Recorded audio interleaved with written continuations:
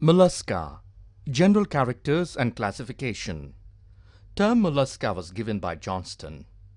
Phylum Mollusca includes soft-bodied invertebrate animals such as snails, slugs, mussels, clams, oysters, tusk shells, squids, octopods, and nautili, etc. Mollusca is the second largest phylum after Arthropoda. Study of molluscs is called malacology.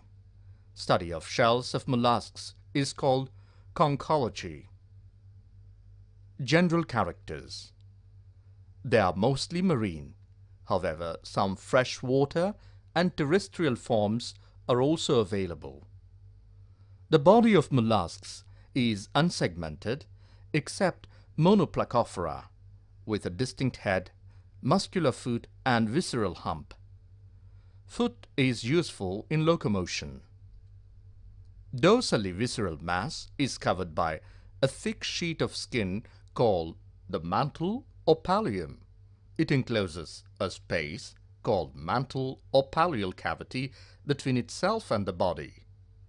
Body is bilaterally symmetrical. In some molluscs, such as Pila, the adults become asymmetrical due to torsion during growth. The body is covered by a shell made up of calcium carbonate and an organic substance called conchin. It is secreted by the shell glands of the mantle. The body cavity is hemocoel. True coelom is confined to the kidneys, gonads, and pericardial space. Buccal cavity contains a rasping structure called radula. Radula is absent in bivalves. Respiratory organs are ctenidia, gills. Pulmonary sac and secondary branchia occur in some species. Circulatory system is open type, closed type in cephalopods. The blood flows through large sinuses. Heart has generally 2 auricles and 1 ventricle. Respiratory pigment is hemocyanin, which contains copper. Excretion takes place by tubular metanephridia, commonly called as kidneys.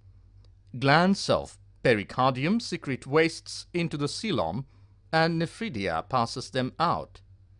Each nephridium is connected with pericardial coelom through nephrostom. The other end opens into mantle cavity through nephridiopore. Nervous system is well developed with ganglia, commissurous and connective. Special sense organs like osphradium, which tests the quality of water and the amount of sediment in it. These occur in the bivalves and gastropods. Other sense organs like tentacles and eyes are present. Statocysts occur in the majority of molluscs. They are mostly unisexual. Few are hermaphrodite. Cleavage is holoblastic and spiral. Development is direct or indirect. Modified trachyphore larva is called villager larva is present in the life history of many molluscs. Torsion is fundamental feature of gastropods.